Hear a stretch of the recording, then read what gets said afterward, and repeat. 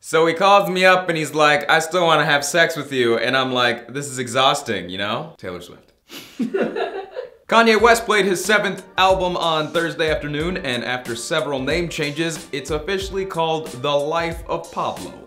That's a dumb name. He premiered the new album at Madison Square Garden to an audience of family, friends, and fans, and it was received well. He says the final version will be out today, so look out for that, Yeezy fans. The event was screened at movie theaters and streamed on Tidal, and Tidal claims that over 20 million people tuned in to watch it. The most famous track from the new record is called Famous. Here's one line that's been of particular interest to the internet. I feel like me and Taylor might still have sex. Why? I made that bitch famous. Oh snap. A spokesperson for Taylor said that Kanye called Taylor and asked if she would debut the song on Twitter, to which she said no and warned that the message was misogynistic. In response, Kanye said that Taylor gave his blessing to use the lyric, and she's actually the one that came up with it in the first place, which, does anybody buy that? You should call me a bitch and say that you made me famous, so we're probably gonna have sex.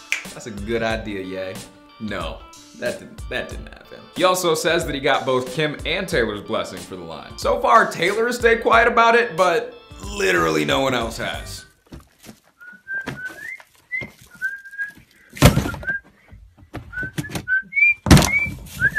Austin Swift, Taylor's little brother, posted this video on his Instagram where he throws his Yeezys in the trash. That'll show him. You throw away your $3,000 sneakers. You know he got them out afterwards. Oh, for sure. He was like, but I'm not actually gonna throw these away. They're really expensive.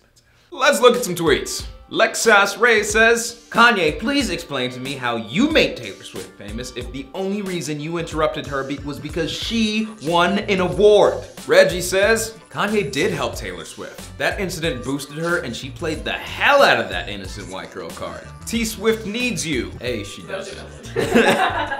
B, even if Kanye did make Taylor famous, why would she sexually owe him anything? Can we talk about that part of the line too? Thanks. That's actually a good point. Ms. Pearl says, it's just music, people. He did not diss Taylor.